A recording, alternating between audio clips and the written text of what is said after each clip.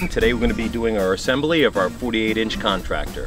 When you receive it on your job site, it's going to be palletized in this manner. You'll notice that it'll say 48 on the side, so you know which unit you bought. There'll also be a checklist for all of the material that should be included.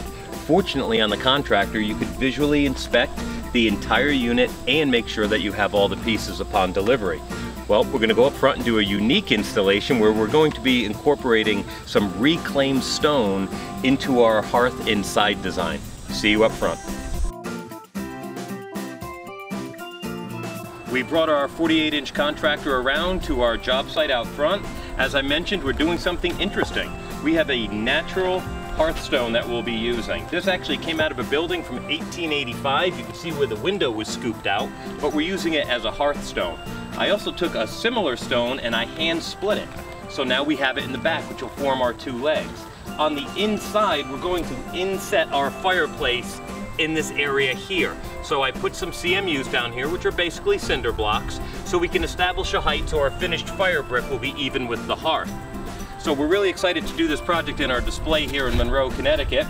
And before we get going, as any of you should realize or will realize once you start working with masonry products, when you receive your elements and your components to your fireplace, you're going to want to stage them properly. Now, there's no right way to stage something, but there's definitely a wrong way. The wrong way to stage is to have all your different components in kind of a pile or too far away to get to. We have our wall sections on one side, our wall sections on the other side, and everything is laid out so there's easy access, so it'll be easy for myself and my helper to start assembling the unit. First thing that I have to do is lay down a mortar bed on the inside of my cinder block so I can lay the base plate of my fireplace. Now that our base plate is in place, we mixed up some Stone Age refractory mortar, and what we're going to want to do before we set our sidewalls is we're going to want to set a good healthy bead of that along the edge of both the left and right hand side, but as is appropriate in all masonry applications, you only want to apply enough mortar that you can work with in about 10 or 15 minutes. So the consistency of the mortar, as you can see, you should be able to leave your trowel blades in there. And I will get the first section of wall.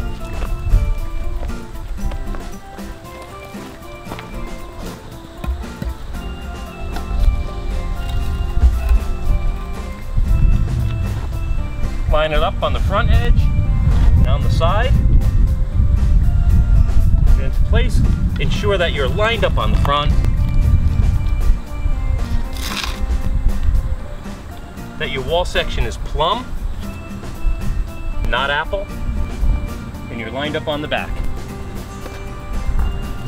Pull in the excess mortar on the outside. Make sure that you have enough mortar on the inside applied.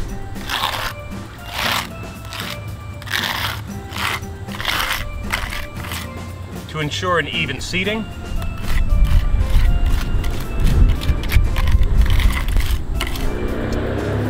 We'll repeat on the right-hand side.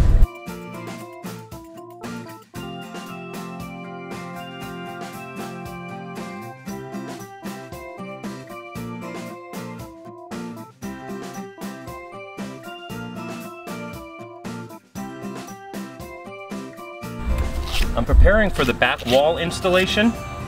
So I laid the same bead of mortar, which is our refractory mortar, in a Contractor 48. That is 5 buckets of this mortar. And I also buttered up the sides. There are notches that are made on the back of our wall panels here, and that will accommodate our rear back plate.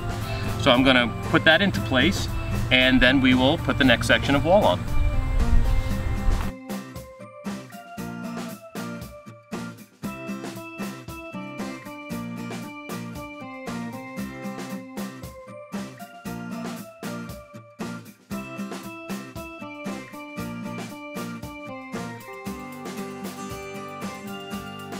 Some masons, myself included, after the mortar is laid, we like to put a little drizzle of water along our mortar on the sides here. And what that does is when we put the next cement component on, it causes a suction to occur.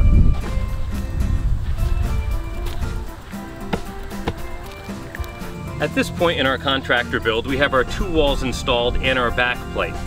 Normally we would be installing our throat at this point. However, today we're going to be installing a Firebox Extender. What that will do is it'll raise the height of the firebox by 11 inches. Before we do that, and as always, we're checking for level, we're right on, and also for plumb, to make sure as we continue that we're going to have a solid structure that's going to last years in the future.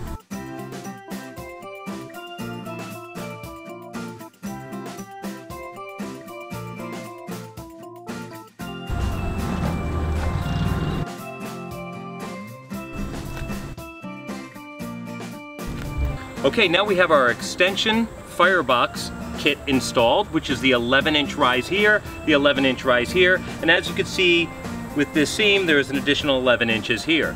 So the 48 Contractor normally has a firebox height up here. Now we've raised it up to a full 36 inches before the lintel arch goes on. Again, we're going to check for level, and we're going to check for plumb, and we're looking pretty good. Next stage is to put on the back smoke shelf and also the sides, which will receive the arched lintel.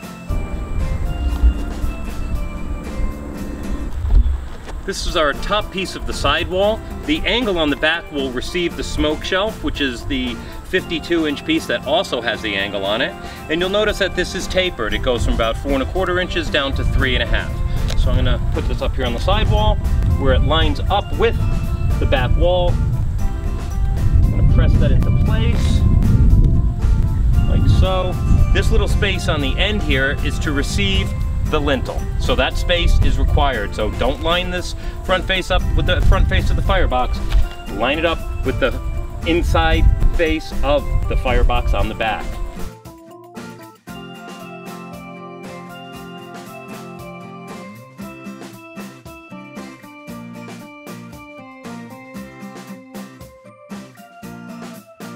At this point, I like to stop in the construction of the 48 Contractor with the extension. The reason why is because it's the opportune time to do our firebrick. Now the firebrick would come up to the joint just below the smoke shelf here. So in the next video, we'll do our firebrick and then we'll add our throat section and our front lintel, and then we'll start with our chimney extensions. As you can see, we finished forming the firebox with our components. We have our wall extension, our 2 walls that come with the kit, and this is the section of wall that receives our smoke shelf in the back. Prior to doing the firebrick, what we're going to do now is install the back section of the throat. You'll see what that looks like, and you'll see the easy access for me to install the firebrick right after that.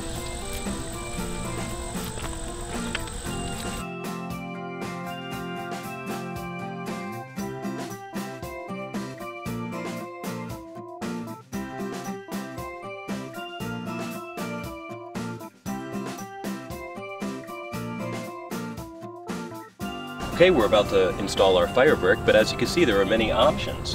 The first option would be to do tight joints, and we would allow ash over time to fill in the joints. There's also a 3/8 joint that you can do. You can do a 1/8 or a 1/4 or even up to a 1/2 inch. The key to doing your jointing is you never want your joint to be wider than half the thickness of your firebrick.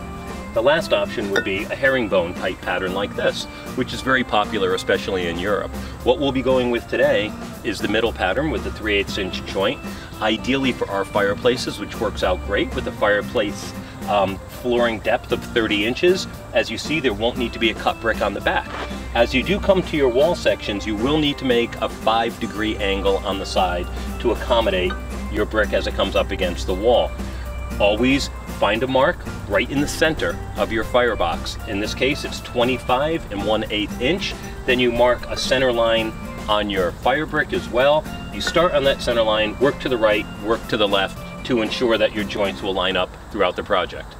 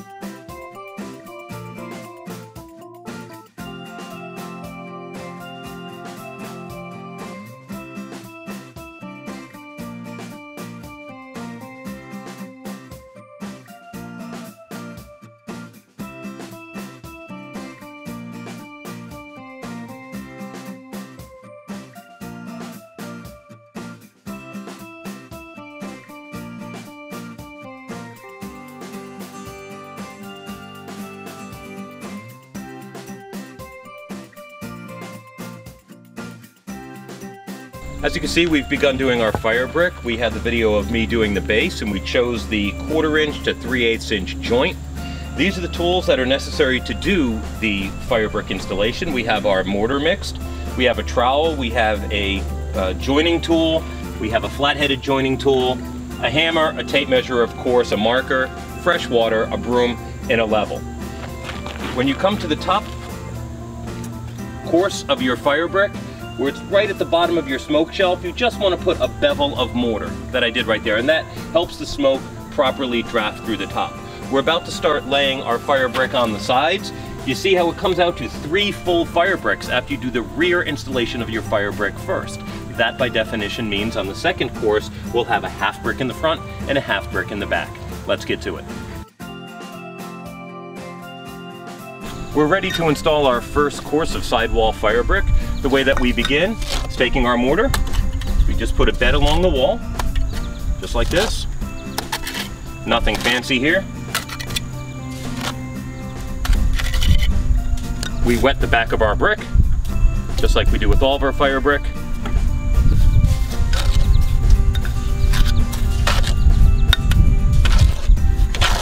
I call this back buttering. It's not just me, everyone calls it back buttering. A little bit more. So you have a consistency, we could still see your lines right there in the mortar. A little bit more water. Seat it in your bed, press it in. Make sure you have nice contact to the wall. And your excess mortar on the bottom, you can just scrape out with your tool. And then continue.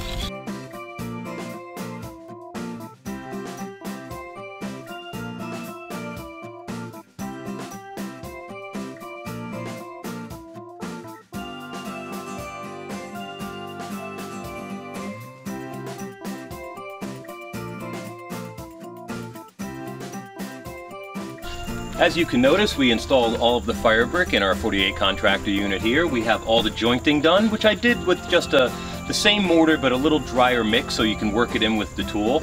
Just like when you're doing tile, you have to continue to wipe down your brick with a damp cloth in clean water. You do that 3 or 4 times and it will come out a bit cleaner than you see it right now. If you don't have an opportunity to clean it, the rain and the humidity in the outdoors will clean the stone for you. Just as with our other masonry components, we're going to back butter or mortar our pieces, and as you can see, your ridges still should be in your mortar joint. So as we apply that, try to give you a better visual. There you can see those trowel marks in there. You want to create about a 3/8 to a 1/2 inch buildup of mortar. That will ensure that the lintel piece that we're about to install has enough mortar to bear its weight.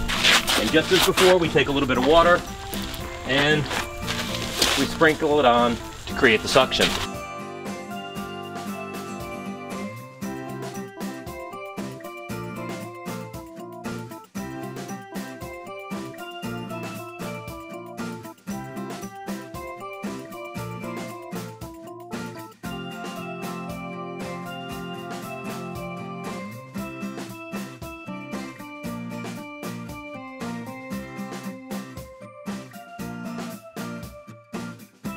As you can see, we've installed our straight lintel, which is this piece right here. It measures 11 1/4 inches, and it's now ready to receive our throat that goes on top.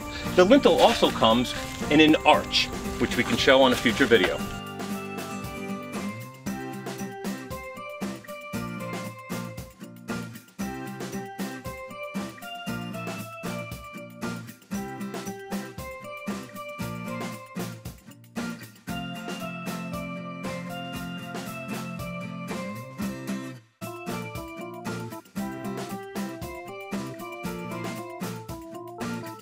I did the same 1/2 inch joint on top of my throat section here to do our reducer. The reducer is only part of the 48 Contractor unit. What this reducer unit does is it reduces the size of our chimney extension. So you'll see that next when we install that. But the same way, once you place the component on top, you want to go around and you want to work your mortar in on the outside of the joint and also on the inside. It's time to install our flue extensions now. They come in 6-inch heights, and as you can see, the clay is already fully integrated into our mix. So as it was just fitting together, this interlocks with the bottom piece. So there's a 2-inch inset here and about 1.75 inch overset here, and that'll allow for your mortar line. So when we install these, we basically bed our mortar here, a drier mix, a wetter mix along the clay, and then we'll just place them on top, just like this. Now you could stack these up to about 20 feet high above where we have the reducer plate there. So you'd have an overall fireplace height of about 27 feet.